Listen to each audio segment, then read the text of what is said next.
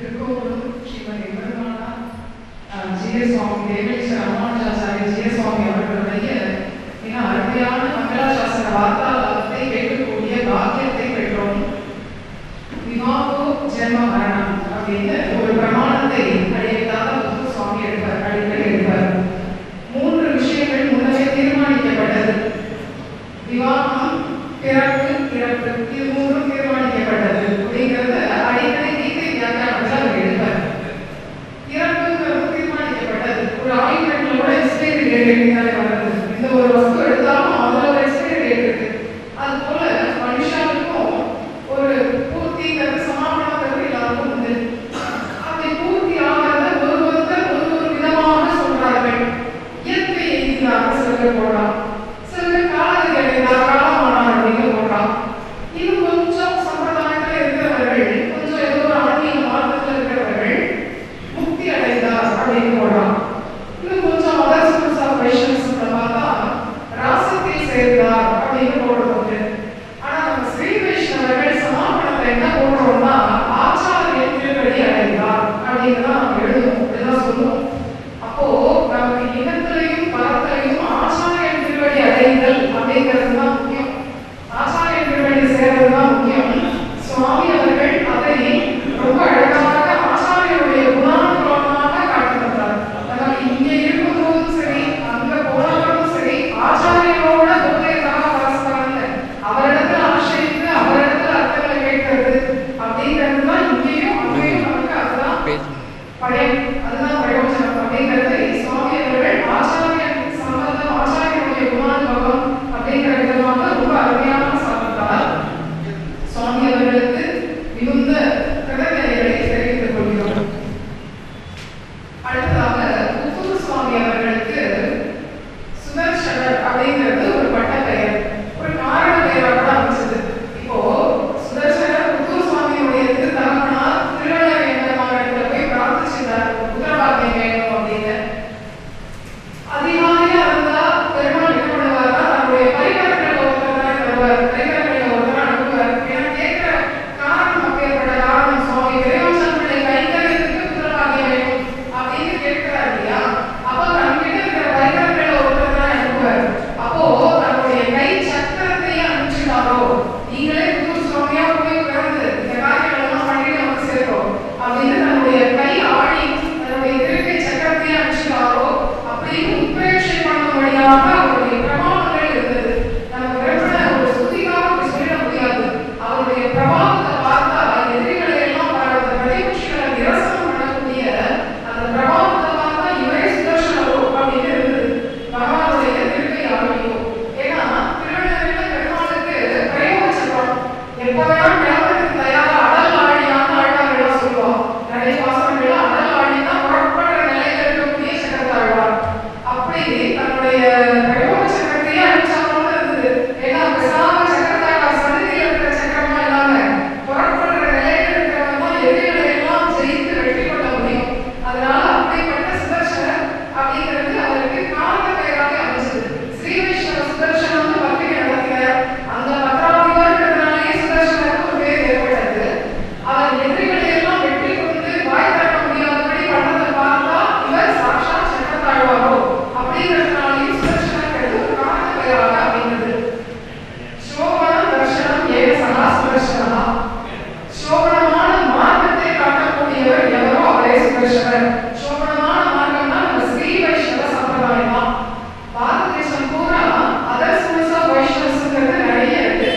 அத்வைதம், விசிஷ்டாத்வைதம், துவைதம், நிம்பார்க்க சம்பிரதாயம், ஸ்ரீவல்லப சம்பிரதாயம், சைதன்ய சம்பிரதாயம், சுவாமிநாராயண சம்பிரதாயம், ராமானந்த சம்பிரதாயம் அப்படின்னு ஒரு 7 இருக்கு. ஆனா ஸ்ரீ மகாலட்சுமி தாயாருக்கு பிராதான்யமுடைய சம்பிரதாயம் நம்ம சம்பிரதாயம் தான். அதனாலதான் நமக்கு ஸ்ரீ வைஷ்ணவ சம்பிரதாயம்னு பெயர் நம்முடைய மார்க்கத்துக்கு. அப்படிப்பட்ட மார்க்கத்தை நன்றாக காட்டக்கூடியவர் எவரோ அவரே சுதர்சனர் அப்படின்னு அந்த திருநாமத்துக்கு விற்பத்தி சொல்லும்படியாக அவர் இருந்தார். சன்மார்க்கத்தை நமக்கு காட்டினார். எதிரிகளை எல்லாம் ஜெயித்து இன்னைக்கும் அந்த பிரச்சனைகள்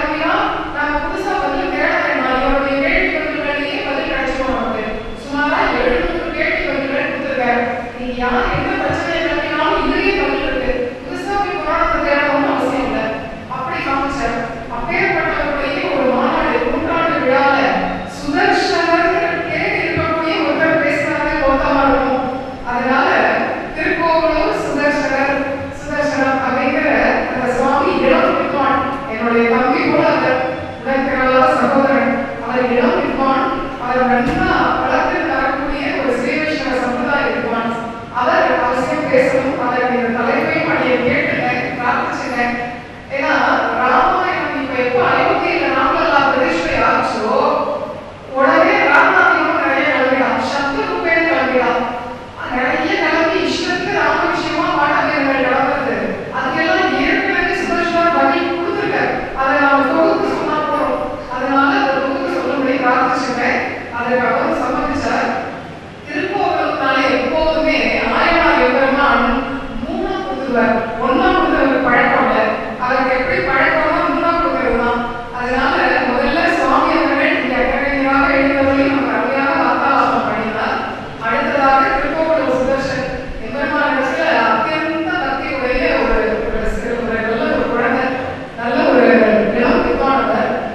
அவர் பொதுவா ஒரு திவ்ய தேசத்துல கூட எம்பெருமானிடத்துல அப்படி ஒரு ஈடுபாடு வரணும்னா நமக்கு அவர் எம்பெருமான் கடாட்சம் பண்ணிடணும். நினைவேஷன்னு எந்த ஜீவனை சேர்ந்தவரை எம்பெருமான் பறிக்கிறானோ அந்த ஜீவனுக்கு தான் ஒரு கோவில் மூர்த்தத்துல கூட ஈடுபாடு வரும். இல்லாட்டா ஒரு கோவிலுக்கு சிரமமே தோணும், இல்லை ஒரு அஷ்டமே ஒரு பக்தி இருக்கும். அந்த கோவில் எம்பெருமான்கிட்ட ஒரு ஆழ்ந்த ஈடுபாடு வரத்துக்கே அந்த பெருமாள் தாயார் நம்ம கடாட்சம் பண்ணிடணும். அப்படி திருக்கோவிலூர் திவ்யதம்பதிகளுடைய கடாட்சத்துக்கு பாத்திரமான ஒரு குழந்தை திருக்கோவிலூர் சுதர்ஷன். ஆயனாரே அவருடைய ஐடியா ஆயனார் சுதர்ஷனே இருக்கும். அந்த அளவுக்கு ஒரு மிகுந்த ஈடுபாடு. திருக்கோவிலூர்னாலே 3 சம்பாவனை நமக்கு உண்டு. சுவாமி அட்ராசனத்தில் எழுதியிருக்க. அடுத்ததாக திருக்கோவிலூர் சுதர்ஷன். மூன்றாவதாக இன்னைக்கு சாயந்தரம் கர்த்தாட்டத்தில் ஒரு திருக்கோவிலூர் எம்பெருமான் திருவடி சம்பந்தமுடைய ஒரு சுவாமி பேசுறதுக்கு இருக்க ரகுலாபரண சுவாமி. அப்படி நமக்கு திருக்கோவிலூர்லேருந்து 3 ரத்னங்கள் இங்கே எழுதியிருக்கார்கள். இதுல திருக்கோவிலூர் சுதர்ஷன் அடுத்ததாக பேசியிருக்கார். இவரிடத்துல ஸ்ரீ ராமாயண முரண்களும் அதற்கு புத்தூர் சுவாமியின் பதில்களும் அப்படின்னு பேசுமாறு அடியை பிரார்த்திச்சுட்டேன். சுவாமி அவர்களை இப்போது அந்த உபன்யாசத்திற்காக அழைக்கிறேன். प्रह्लादतार्क्ष्य बलिशुक्रनमुच्यनन्त लक्ष्मीमृकण्डमुनि वासुकि सेव्यमानं काधारभूतमहदाह्वय दिव्यसूरि सम्मर्दनोत्सुकमहं शरणं प्रपद्ये துயரமே தரு துன்ப இன்ப வினைகளாய் அவையல்லனாய் உயர நின்னதோர் சோதியாய் உலகேழு முண்டு மிழ்ந்தான் தன்னை அயரவாங்கு நமந்தமர்கரு நஞ்சினை அச்சுதன் தன்னை தயரதற்கு மகந்தன்னை அன்னி மத்திலே தஞ்சமாகவே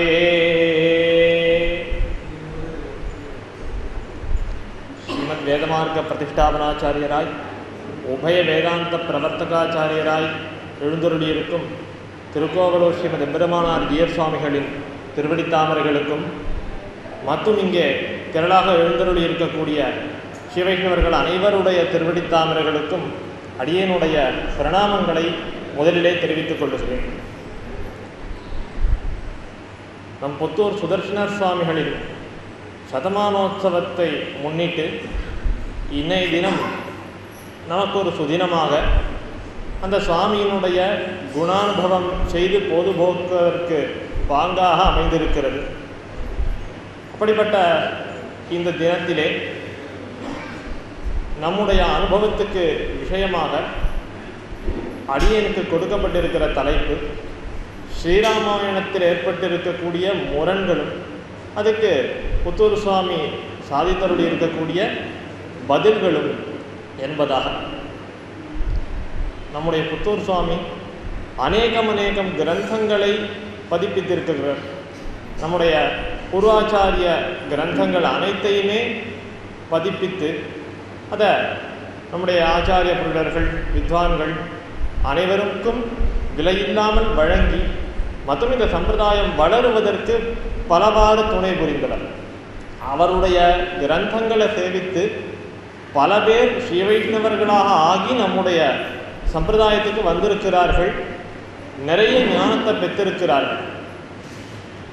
ஜீயர் சுவாமி சாதித்தா போலே நமக்கு அந்த சுவாமியால் இந்த சுவாமிக்கு என்ன ஒரு நன்றி கடன் நம்ம பட்டிருக்கோம், நம்மளால் என்ன பண்ண முடியும் பிரத்தியாக அந்த சுவாமிக்கு அவருடைய குணானுபவத்தை பண்ணி அவருடைய கிரந்தங்களை சேவித்திருக்கிறது தான் அவருக்கு நாம் செலுத்தக்கூடிய நன்றியாக இருக்கும்.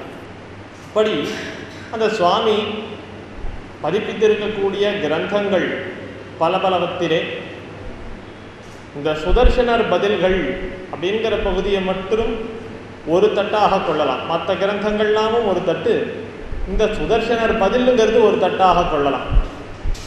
ஏன்னா இந்த சுதர்சனர் பதில் அப்படிங்கிறது ஏதோ ஒரே ஒரு கிரந்தம் கிடையாது.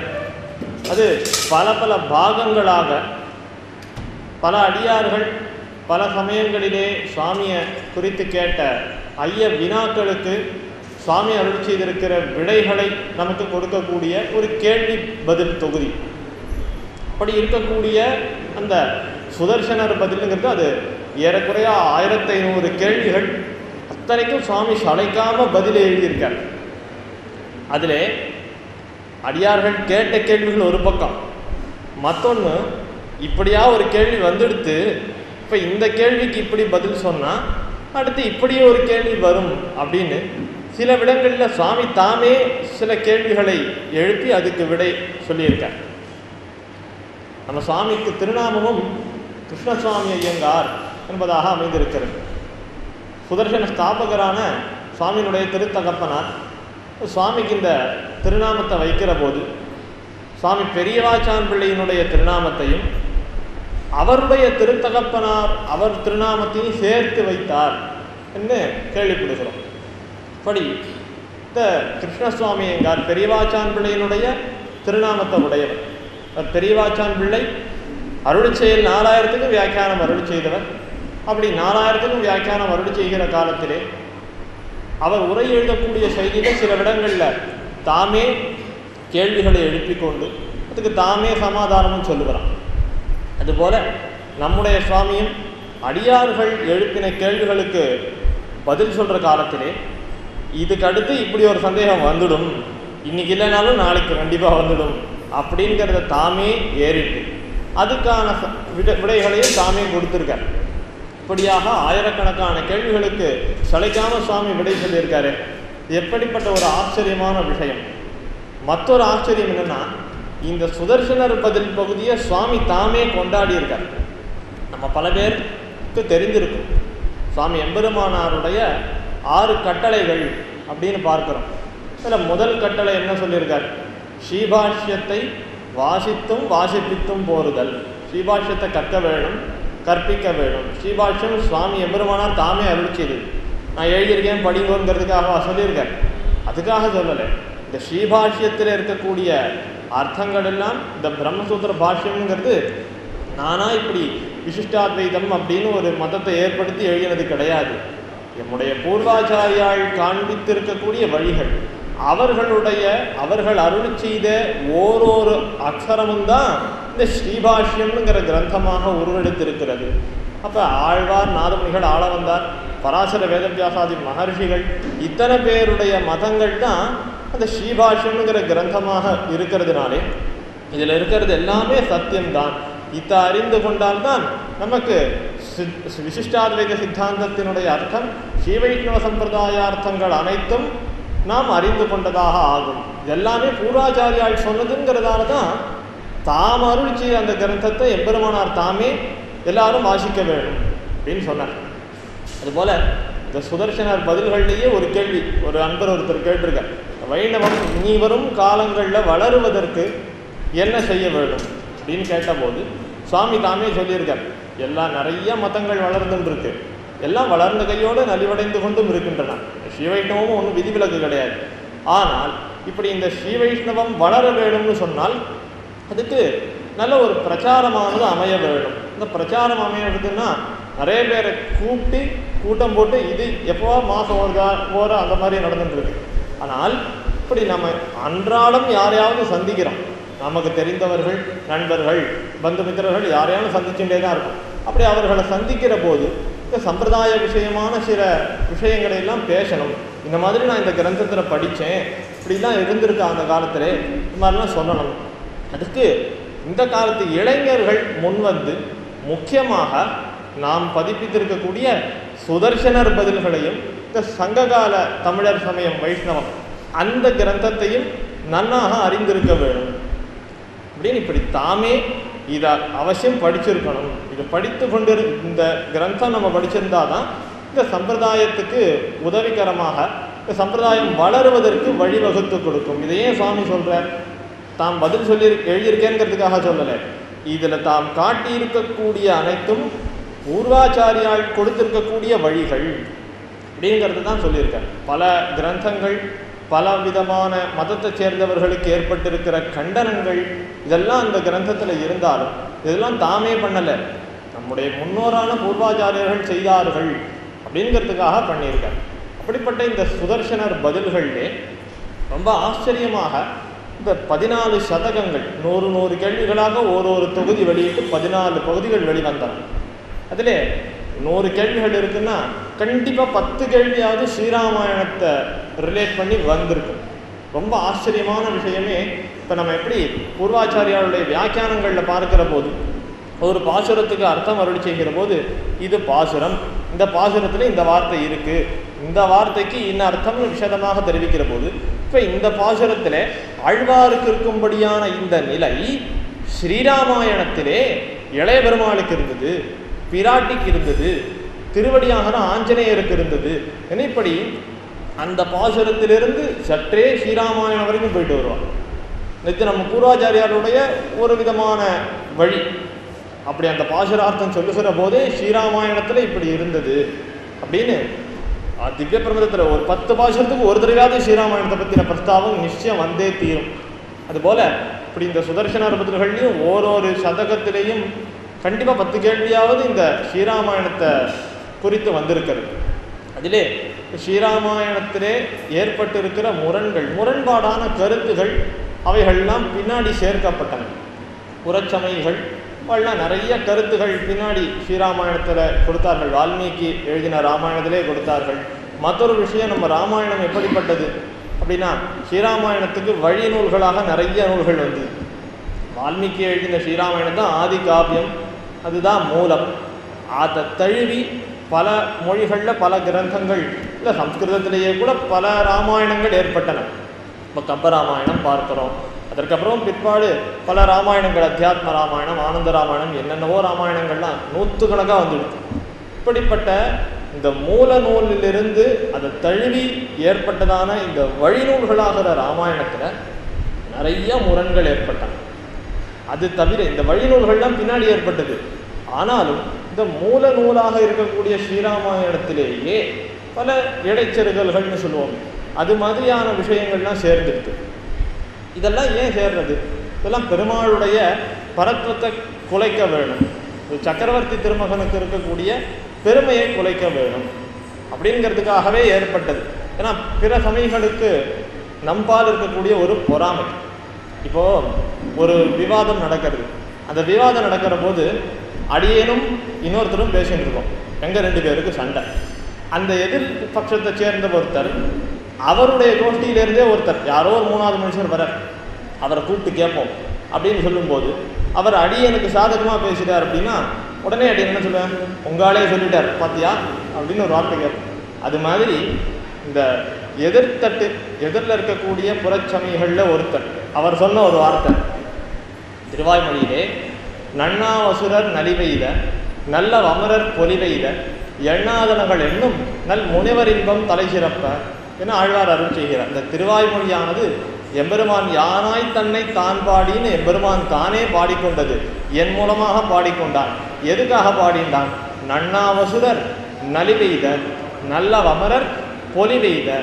இப்படி அசுரர்கள்லாம் ஐயோ இப்படி ஒரு கிரந்தம் இருக்கே, இது இருக்கிற வரைக்கும் இந்த எம்பெருமானை நோக்கி நிறைய அடியார்கள் போயிட்டு இருக்கார்களே, இந்த சம்சாரி கூட்டம் குறைஞ்சி போயிட்டு இருக்கேன்னு வருத்தப்படுறார்கள்.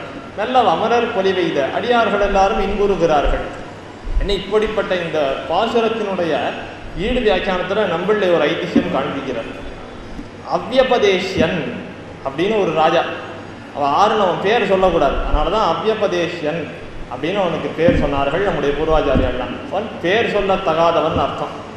அவன் என்ன பண்ணினான், பல விஷ்ணுவாலயங்களுடைய மதில்களை எல்லாம் இடித்து புகட்டான்.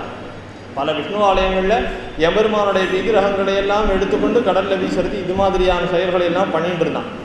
இந்த அவ்யபதேசினாலே தான் நம் சுவாமி கூரத்தாழ்வானுடைய திருக்கண்கள் பறிபோயின. இந்த அவ்யபதேசனாலே தான் பெரிய நம்பிகள் தம்முடைய பிராணனையே இழக்க நேர்ந்தது. இந்த சம்பிரதாயத்துக்காக அவ்வளோ பெரிய தியாகத்தை பண்ணியிருக்கான். அப்படி இந்த அவ்யபதேசன் பின்னாடி மாண்டு போனான். அவனுடைய பிள்ளைக்கு அந்த ஊர் பெரியவாள்லாம் பட்டம் கட்டினார்கள்.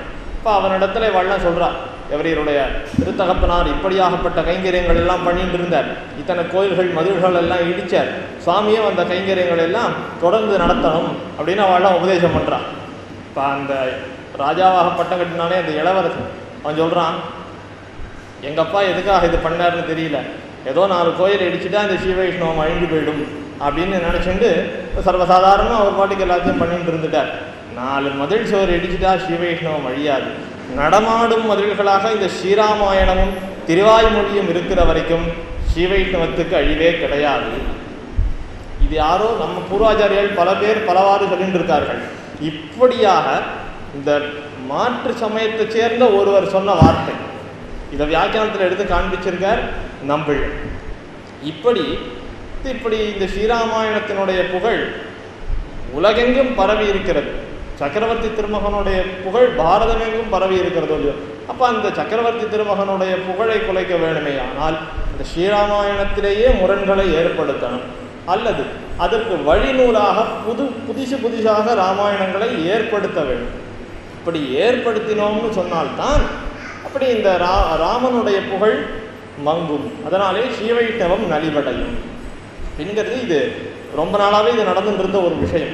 இப்படி இந்த ஸ்ரீராமாயணத்தில் முரண்கள் அப்படின்னு பல விஷயங்கள் இருந்தாலும் முக்கியமாக இன்னளவும் நம்முடைய தேசத்தில் இருக்கக்கூடிய முரண்கள் என்ன அப்படின்னு கேட்டோம்னா 2 விஷயங்கள். முதல் விஷயம் என்ன அப்படின்னா இந்த ராவண கோஷ்டி. ராவண கோஷ்டி பல பேர் இன்னைக்கும் ராவணனுடைய சப்போர்ட்டஸாக நிறைய பேர் இருந்துருக்காங்க. ராவணன் ஒரு தப்புமே பண்ணலை தெரியுமோ, எப்பேற்பட்ட சிவபக்தன் தெரியுமோ அப்படின்னு நிறைய பேர் அதை சொல்லிட்டு இருக்காங்க. அது விஷயமாக பல கேள்விகள் சுதர்சனர் பதிலில் சுவாமியை குறித்து கேட்டிருக்கார்கள். சுவாமி ஒன்னொன்றுத்துக்கும் பதில் சொல்லுவது போலவே இந்த சுதர்சனர் பதில் 7வது சதகம் இது வந்தபோது அந்த சதகம் அந்த பதிப்புக்கு அனுபந்தமாக ராவணன் கொடியவனே அப்படின்னு ஒரு கட்டுரையை எழுதிட்டார். இது எதுக்காக அந்த கட்டுரை ஏற்பட்டது அப்படின்னா, இந்த காலத்தில் ஒரு பத்திரிகை இன்றைக்கும் நடந்துட்டு இருக்கிற ஒரு பத்திரிகை, அந்த பத்திரிகையிலே தேவாரத்துள் ராமாயணம் அப்படின்னு ஒரு கட்டுரை வந்து அதில் ராவணனுடைய நன்மைகள் எல்லாத்தையும் பலவாறு சொல்வது போல ராமனுடைய பெருமைகள்லாம் குறைத்து சொல்லப்பட்டன. அப்போது இதை சுவாமி கவனித்து அந்த பத்திரிகையிலே தம்முடைய மறுப்பு கட்டுரை வரணும்னு இந்த கட்டுரை எழுதினார். ராவணன் கொடியவனே. ராவணன் எத்தனையோ நன்மைகளை உடையவன் தான், இல்லைன்னு சொல்லலை. ஏன்னா அந்த லங்கைக்கு போய் ஆஞ்சநேயரும் பார்த்துட்டு சொல்கிறார், இவ்வளவு நன்மைகள் இருக்கே இந்த ஊரில், எவ்வளவு நல்லவனாக இருக்கானே, இந்த தப்பை போய் ஏன் பண்ணான், எப்படி பண்ணான் அப்படின்னு அவரே புலம்புகிறார். அப்படி ராவணன் இடத்துல எத்தனையோ நன்மைகள் இருந்தாலும் அந்த சைவ சமயத்தை சேர்ந்தவர்களான சமய குறவர்கள் அவர்கள் தங்களுடைய தேவாரங்களில் அந்த பாக்களிலே கூட பலவிடங்களில் ராவணனை தூத்தியே இருக்கிறார்கள். அவன் அடாத செயல்களை புரிந்தவன்.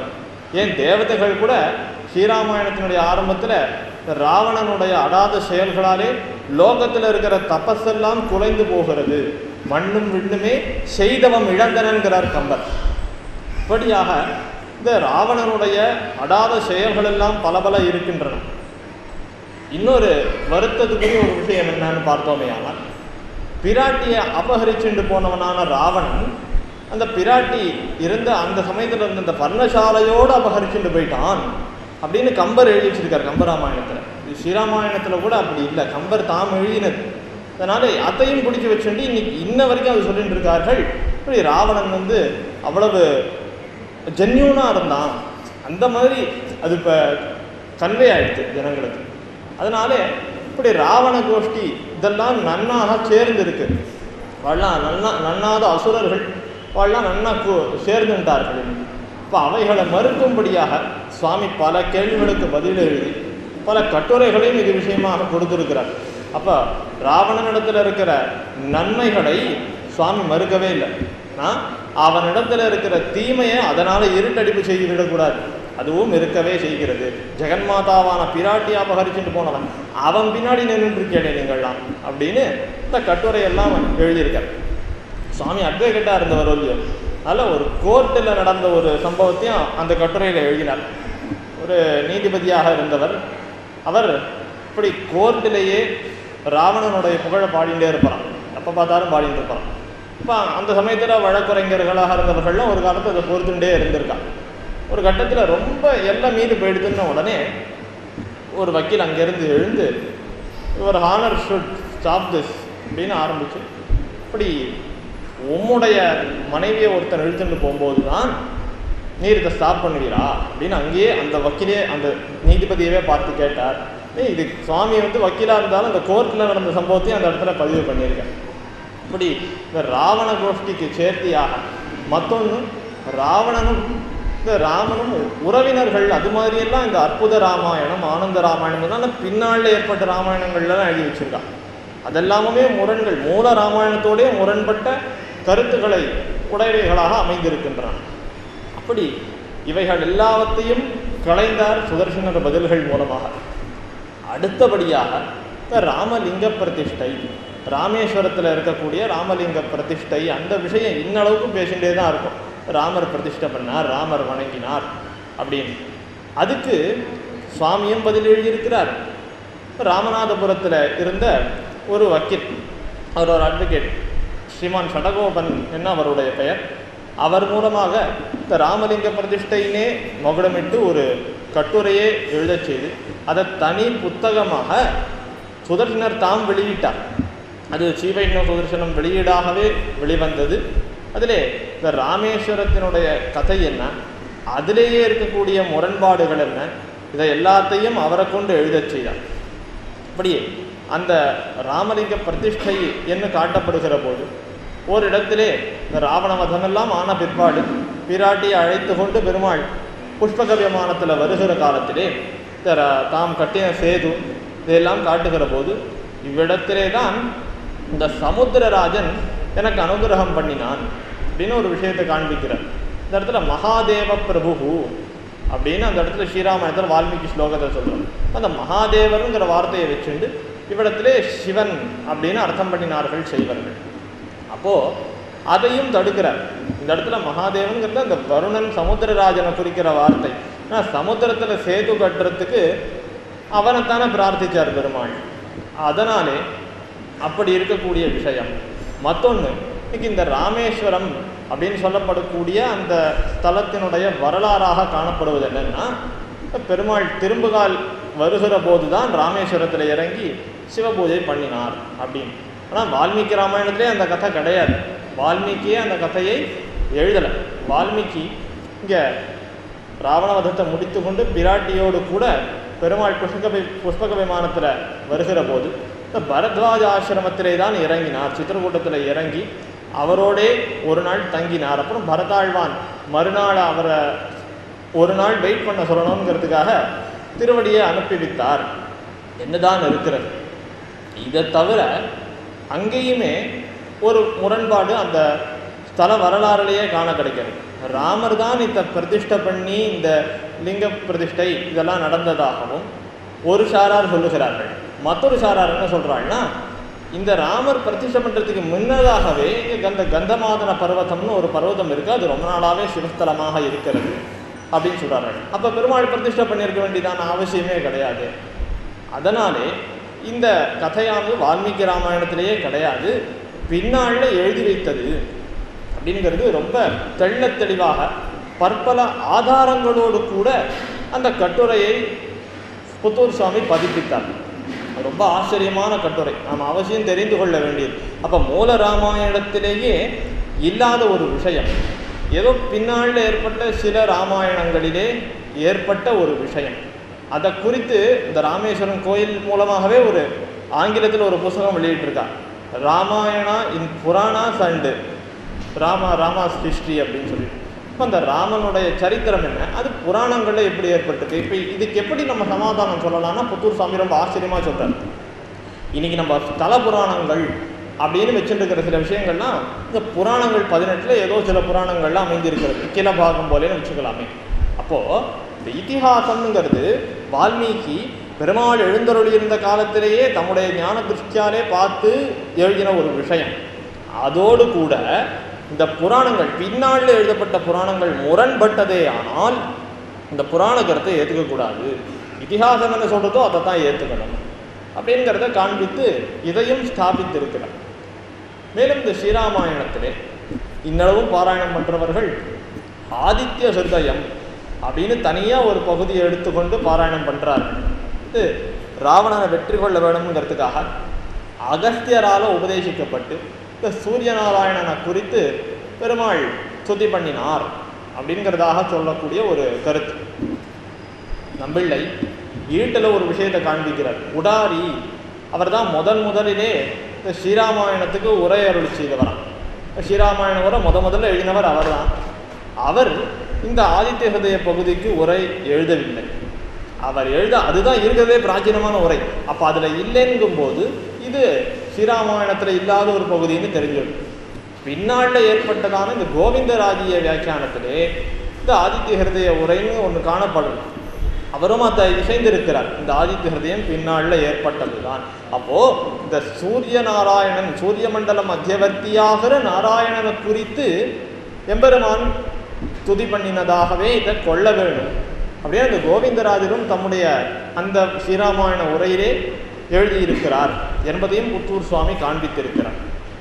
இப்படி ஆச்சரியமாக மூல ராமாயணமாக இருக்கக்கூடிய வால்மீகி ராமாயணத்தில் ஏற்பட்ட முரண்கள் அதிலேயே எழுதி சேர்க்கப்பட்டவை என்ன, பின்னாளில் ஏற்பட்ட சம்ஸ்கிருதத்தில் எழுதப்பட்ட ராமாயண பதிப்புகள் அவைகளினாலே ஏற்பட்டிருக்கிற முரண்கள் என்ன, இப்படி வைஷ்ணவ விருத்தமாக ராமனுடைய சரித்திரத்துக்கே விருத்தமாக ஏற்பட்டிருக்கிற முரண்களுக்கு சுதர்சனர் சுவாமி தக்க பதிலளித்து இதை யார் மூலமாக இவைகளெல்லாம் ஏற்பட்டனவோ, யார் மூலமாக சுவாமி இவைகளையெல்லாம் அறிந்து கொண்டாரோ, இப்படிலாம் எழுதியிருக்கா அப்படின்னு தெரிஞ்சுட்டாரோ அவர்களுக்கே அவைகளையே அனுப்பினார்.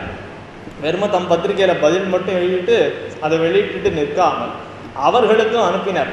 அதை தெரியப்படுத்தியிருக்கார். இதுக்கு நடுநிலையோடே நீங்கள்லாமும் பதில் சொல்ல வேணும் அப்படின்னு. அப்போ அந்த வாத பிரதிவாதங்கள் அப்படிங்கிறதுக்கு அதை எவ்வளவு அழகாக சுவாமி கையாண்டிருக்கார் அப்படிங்கிறது நம்ம இதிலேருந்து தெரிஞ்சுக்கலாம். வாத விவாதம்னா நான் ஒரு இடத்துல எழுதி கண்டிச்சுட்டே இருப்பேன், அவள் ஒரு இடத்துல எழுதி கண்டிச்சுட்டே இருப்பா அப்படிங்கிறதாக இல்லாமல் அதை யார் சம்பந்தப்பட்ட மனுஷாலோ அவளுக்கு தெரியப்படுத்திருக்கார். இது அந்த காலத்தில் பத்திரிகை உலகத்தில் இருந்தபோது ஊடகங்கள்னாலே பத்திரிகைகள் தான் அப்படின்னு இருந்த காலத்தில் இது நிலைமை. இன்றைக்கி பார்க்கணும், நிறைய சோஷியல் மீடியா எடுத்து நிறைய பேர் நிறைய விதமாக எழுதுகிறார்கள். ஒருத்தருக்கு எழுதினாலே நமக்கு இன்றைக்கி பல பேருக்கு தெரிஞ்சு போயிடணுங்கிற அளவுக்கு ஆகிடுது. இப்படி அந்த காலத்திலேயே பல பொதுஜன பத்திரிகைகளிலே விஷ்ணு வைஷ்ணவ விருத்தமான விஷயங்களை இவ்வளவு ஆச்சரியமாக கண்டித்திருக்கிறார். சரி, இப்போ வால்மீகி ராமாயணத்தில் இவ்வளவு விஷயங்களை பண்ண பார்த்தோம், சுவாமி கண்டிச்சுட்டார் எல்லாத்தையுமே. நமக்கு எப்போதுமே தமிழ் அப்படின்னா அதில் ஒரு பற்று ஏற்பட்டுடுறது. அது பற்றுங்கிறத விட அது பின்னாடி அரசியலாக மாறிடுது. அப்படிப்பட்ட ஒரு காலத்திலே இந்த தமிழ் அப்படின்னு எடுத்துட்டோன்னா இப்போ கம்பர்னு ஒருத்தர் இருக்கார். அவர் தான் ஸ்ரீராமாயணத்தை தமிழில் எடுத்து கொடுத்துருக்கிறவர். அவரை சைவராக திரிக்கலாம், அவரை சைவராக காண்பிக்கலாமே அப்படின்னு கம்பராமாயணத்திலே சில தமிழறிஞர்களை குறித்து அவர்கள் மூலமாக பல பாடல்களை எழுதி சேர்த்தார்கள். அதையும் சில தமிழ் ஆய்வாளர்கள் நம்முடைய சுவாமியுமே கூட கண்டித்து இதையெல்லாம் பின்னாடி ஏற்பட்டவை அப்படின்னு காண்பித்து கம்பனின் சமயம் அப்படின்னு 2 பாகமாக ஒரு கிரந்தத்தை வெளியிட்டார். கம்பனின் சமயம் வைணவம் தான், கம்பர் பரம வைணவர் தான் அப்படிங்கிறதையும் நிலைநாட்டி இருக்கிறார். அப்போது ராமரை இப்படி இந்த ராமராக இருக்கக்கூடிய எம்பெருமான் சக்கரவர்த்தி திருமகனை அவருடைய பெருமைகளிலிருந்து தாழ்த்த வேணும் முயற்சி பண்ணார்கள். அதுவும் நடக்கலை. அடுத்தபடியாக ராமனுடைய சரித்திரத்தை சொன்னவர்கள், ராமனுடைய அடியார்கள், அவர்களுடைய சரித்திரம் அவர்களுடைய பெருமைகளையும் குலைக்க வேணும், அவர்களுடைய அந்த அடையாளத்தை மாற்ற வேணும் அப்படின்னு முயற்சி செய்தார்கள். அதையும் நம்முடைய சுவாமி கண்டித்தார். இப்படி ஆச்சரியமாக நம்முடைய சுவாமி சம்பிரதாயத்துக்கு வாட்டம் ஏற்பட்டு கொண்டிருந்த காலத்திலே எல்லாம் எப்போதெல்லாம் நம்முடைய சம்பிரதாயம் நலிவடைகின்றதோ அப்போதெல்லாம் எம்பெருமானுக்கே வக்கீலாக இருந்து கொண்டு தாம் படித்த படிப்பை இதுக்கு பிரயோகப்படுத்தியிருக்கார். எம்பெருமானுக்கே வக்கீலாக இருந்து கொண்டு அப்படி அந்த எம்பெருமானுடைய பரத்வத்துக்கு வாட்டம் ஏற்படும் போதெல்லாம் அதை மேன்மேலும் உயர்த்தி சொல்லி சரியான சமயத்திலே அதை ஜனங்களுக்கெல்லாம் தெரியப்படுத்தி பல பேரையும் எம்பெருமானுக்கு ஆளாக்கி இருக்கிறார். இப்படி சுவாமி பண்ணி இருக்கக்கூடிய கைங்கரியங்களிலே மத்திய எப்படி இப்படி ஸ்ரீராமாயணத்தினுடைய கேள்விகள் இத்தனை வர்றது, சக்கரவர்த்தி திருமகனுக்கு எப்படி இப்படியான ஒரு கைங்கரியங்களை சுவாமி பண்ணியிருக்கிறார் அப்படின்னா அதுக்கு ஒரு முக்கியமான காரணம்னு பார்த்தோமே. ஆனால் சுவாமி எழுந்தருளி இருந்த புத்தூர் அக்ரஹாரத்தில் எழுந்தருளி இருக்கிற சக்கரவர்த்தி திருமகனிடத்தில் ஈடுபாடு. சுவாமியினுடைய திருவாராதனை பெருமான் கூட சக்கரவர்த்தி திருமகன் தான் என்று பெரியோர் சொல்ல அடியேன் கேள்விப்பட்டிருக்கிறேன். அப்போது அந்த சக்கரவர்த்தி திருமகனிடத்தில் ஈடுபாடு. கோயிலில் இருக்கிற பெருமாள் நம்முடைய திருத்தகப்பனார் மாதிரி, ஆற்றுல திருவாராதனை இருக்கிற பெருமாள் நம்ம குமாரர் மாதிரி. இப்போ 2 பேருக்கும் ஒரு வாட்டம் வர்றது, 2 பேருக்கும் ஒரு கஷ்டம்னா நம்ம தானே எழுந்து செய்ய போகிறோம். அப்படி தானே சுவாமியும் இப்படி சக்கரவர்த்தி திருமகனுக்கு அவனுடைய சரித்திரத்துக்கு வாட்டம் ஏற்பட்டு இருக்கிற போது ரொம்ப ஆச்சரியமாக அதையும் கலைந்திருக்கிறார். மற்றொன்று, இந்த உபன்யாசத்தை தொடங்குகிறதுக்கு முன்னாடி அடியே திருவாய்மொழி பாசுரம் ஒன்றை விஞ்ஞாபனம் பண்ணினேன். துயரமே தரு துன்ப இன்ப வினைகளாய் அவை அல்லனாய் உயர நின்னதோர் சோதியாய் உலகேழும் உண்டுமிழ்ந்தான் தன்னை அயரவாங்கு நமந்தமர்க்கு அருணஞ்சினை அச்சுதன் தன்னை தயரதற்கு மகந்தன்னை அண்ணி மத்திலேன் தஞ்சமாகவே தயரதற்கு மகந்தன்னை அண்ணி. இப்படி சக்கரவர்த்தி திருமகனை பற்றினதான பாசுரமாக இது அமைந்திருக்கிறதாலே சுவாமி அனுதினமும் கார்த்தால எழுந்துக்கும் போது இந்த பாசுரத்தை சொல்லுவாங்க. இந்த பாசுரத்தை அனுசந்தித்து கொண்டு தான் சுவாமி எழுந்து போகிறான். அப்படி ஆச்சரியமாக சக்கரவர்த்தி திருமகனிடத்திலே தனித்த ஈடுபாடு கொண்டிருந்தவர் சுவாமி. இது மாதிரி ஸ்ரீராமாயணம் மாத்திரம் இல்லை, அது மகாபாரதமாகட்டும், மற்றமுண்டான புராணங்கள், பூர்வாச்சாரிய ஸ்ரீசூக்திகளாகட்டும், இப்படி பல விஷயங்களிலே பூர்வாச்சாரியர்கள் ஆழ்வாராச்சாரியர்களுடைய சரித்திரங்களிலேயே இப்படியாகப்பட்ட முரண்கள் எல்லாம் ஏற்பட்டன. அவைகள் எல்லாவற்றையும் களைந்து கொடுத்தது தான் இந்த சுதர்சனர் பதில் அப்படிங்கிற இந்த தொகுதி. ரொம்ப ஆச்சரியமாக சுவாமி தம்முடைய பத்திரிகைக்கு முன்னதாக அந்த அட்டையிலேயே கொடுத்திருக்கக்கூடிய மங்கள ஸ்லோகம், பக்தானுகிராககம் புண்ணியம் பிரதிபக்ஷ நிராசகம் ஜியாத் ஆச்சந்திர நட்சத்திரம் ஸ்ரீ வைஷ்ணவ சுதர்சனம் அப்படின்னு அந்த பத்திரிகையினுடைய மங்கள ஸ்லோகமாக சுவாமி காண்பிச்சிருக்கார். இப்படி இந்த சுதர்சனர் பதில்களாகட்டும், இந்த ஸ்ரீ வைஷ்ணவ சுதர்சனம் பத்திரிகையுமே ஆகட்டும், அடியார்கள் எல்லாருக்கும் தொண்டருக்கு அமுதுன்ன சொன்மால்கள் சொன்னேன்னு ஆழ்வார் அருள் செய்தா போலே அமிர்தமாக நமக்கு இனிக்கிறது. பிரதிபக்ஷ நிராசகம், இந்த சம்பிரதாய விருத்தமான அர்த்தங்களை சொல்லி வைஷ்ணவத்தையும் விஷ்ணுவையும் துவேஷித்து அதனாலே இந்த சம்பிரதாயத்தை நலிவடைய பண்ணிடலாம் என்று நினைத்து கொண்டிருக்கிறவர்கள் எல்லாரையும் கண்டித்து அவர்கள் மறுவாய் திறக்க முடியாதவாறு விடையிருக்கும்படியான ஒரு தன்மையை உடையதான இந்த பத்திரிகை ஜியாத் ஆச்சந்திர நட்சத்திரம். உலகத்தில் சந்திர நட்சத்திரங்கள்லாம் எத்தனை நாளைக்கு இருக்குமோ அத்தனை நாளைக்கு இந்த பத்திரிகை இந்த விஷயங்கள் எல்லாம் நீடூடி நிலவ வேண்டும் என்பதுதான் சுவாமியினுடைய மனோரதமாக அமைந்திருக்கிறது. ஆக இன்னைய தினம் இந்த சுதர்சனர் பதில்களிலே இருக்கக்கூடிய சில ஸ்ரீராமாயணத்தை முரண்பட்டதான சில விஷயங்கள், அதுக்கு சுவாமி அருள் செய்திருக்கக்கூடிய சமாதானங்கள், இவைகளையெல்லாம் அடியேன் யதாமதி யதாசக்தி யதா அவகாசம் ஒருவாறு விண்ணப்பம் செய்திருக்கிறேன். இப்படிப்பட்ட இந்த சுதர்சனர் பதில்களை நம்ம அனைவருமே வாசிக்க வேண்டும். அவசியமாக சுவாமி அருள் செய்த எல்லா கிரந்தங்களையுமே சேவிக்கணும்.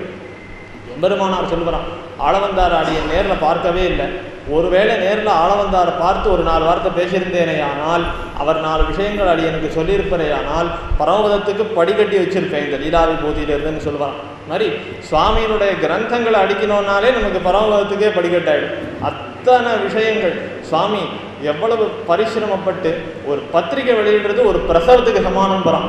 அவ்வளவு ஆச்சரியமாக எல்லா விஷயங்களையும் சம்பிரதாய சாரார்த்தங்கள் அனைத்தையும் அனைவரும் அறிந்து கொள்ளும்படியாக பண்ணி இந்த சம்பிரதாயம் வளருவதற்கு வைஷ்ணவர்களை வளர்த்து விட்டு இன்னும் நன்னாக வளருவதற்கு இதுவே போரும், சுவாமி அருள் செய்த கிரந்தங்களே போரும்னு சொல்கிற அளவுக்கு ஆச்சரியமான விஷயங்களை காண்பித்து கொடுத்திருக்கிறார். அவைகளை நாம் தினந்தோறும் ஒரு 2-3 பக்கங்களாவது படிக்க வேணும். அதை படித்து பலரிடத்துல பேசணும். அதை பற்றி இப்படியாக சுவாமி ஒரு இடத்துல எழுதியிருக்கார். நமக்கு பந்துக்கள் இருப்பா, நமக்கு ஸ்ரீ வைஷ்ணவ நண்பர்கள் எத்தனை பேர் இருக்கா, இப்படியெல்லாம் சுவாமி பண்ணியிருக்கார், இப்படிலாம் எழுதியிருக்கார் அப்படிங்கிறத பேசி ஒரு 10-15 நிமிஷம் அதை பற்றி ஒரு கலந்துரையாடல், ஒரு டிஸ்கஷன் அந்த மாதிரி பண்ணோம்னாலே நம்முடைய மக்களுக்கு அதனுடைய தாட்ஸ் உள்ளே இருந்துகிட்டே இருக்கும். இப்போ சுவாமி இப்படி சொல்லியிருக்கார், இப்படியாக நாம் இந்த ஸ்ரீ வைஷ்ணவர்களாக இப்படி வாழ வேண்டும் அப்படிங்கிறது நமக்கும் நன்னாக தெரிய வரும். இதுதான் நம்ம சுவாமிக்கு நாம் பண்ணக்கூடிய நன்றி கடன். சுவாமியை அடியனுமே சுவாமியை சேவிச்சது கிடையாது. ஆனால் சுவாமியினுடைய கிரந்தங்கள் வாயிலாக சுவாமி எப்படியாக எழுந்தருளி இருக்கிறார், எப்படியாகப்பட்ட கைங்கரியத்தை பண்ணியிருக்கிறார். அவங்கள் போல்வாருன்னு இன்னைக்கு பேசுகிறோம்னாலே சுவாமி கொடுத்துருக்கிற ஒரு தைரியம், சுவாமியினுடைய அக்ஷரங்கள் கொடுத்துருக்கிற தைரியம் தான். இப்படிப்பட்ட அந்த சுவாமியினுடைய கிரந்தங்களை நாமும் சேவித்து அறிந்து கொண்டு பொதுபோக்க வேண்டும் என்று நாம் பிரார்த்தித்துக் கொள்வோம். இப்படியாக இந்த சுவாமி அருள் செய்த சில ஒரு ஸ்ரீசூக்தி திவலைகளை இவ்விடத்திலே அடியேன் விண்ணப்பம் செய்திருக்கிறேன். இதில் குறைகள் எதுவும் இருக்குமே, ஆனால் பெரியோர்கள் யாவரும் அடியேனை திருத்தி பணிகொள்ள வேண்டுமாய் பிரார்த்தித்துக் கொண்டு அடியனுடைய இந்த உரையினை முடித்துக் கொள்ளுகிறேன். விஜாபனம் எதிதமத்யது மாமகீனம் அங்கீகுருஷ்வயதிராஜதயாம்புராசே அக்ஞோயமாத்ம குணலேஷ விவர்ஜிதச்ச தஸ்மாதனன்ய சரணோ பவதீதி மத்வா. ஆழ்வார் திருவடிகளே சரணம், பெருமானார் திருவடிகளே சரணம், ஜீயர் திருவடிகளே சரணம்.